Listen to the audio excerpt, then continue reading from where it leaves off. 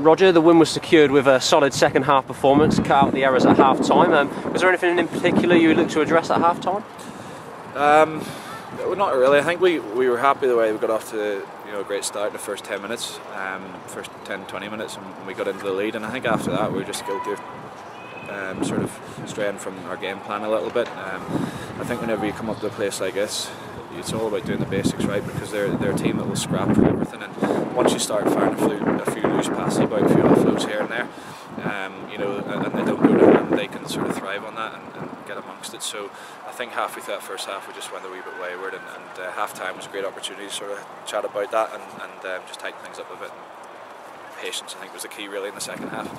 There's a few recurring themes throughout the game. Obviously the Saints set piece, as always, on song. You were managing to disrupt their line-out ball as well. Was that the platform for the success? I think so, yeah. I think we chatted a bit during the week. Our forward displays, particularly maybe the scrum, hadn't been quite as dominant as we're used to the past couple of seasons, so we talked about that and did quite a bit of training and a few different things during the week, and we're very happy with how we dominated Newcastle Park throughout the game. That set good foundations for the backs to score out wide.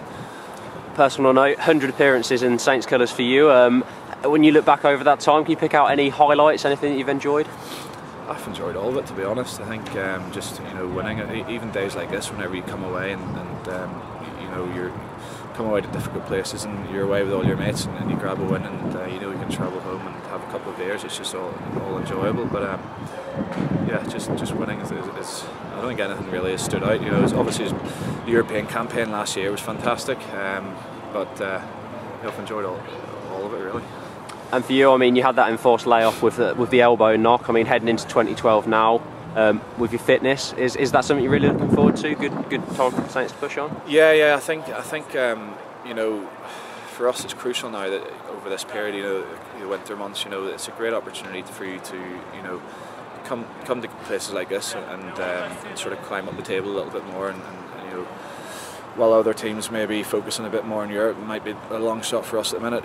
Might sort of leagues more of the thing that we can concentrate a bit more on, and yeah, hopefully 2012 will be keep going the way we are. We've got a massive game next week against Quins where we want to rectify how poorly we played against them last year and maybe put on a similar performance to what we had against Sarries a few weeks back.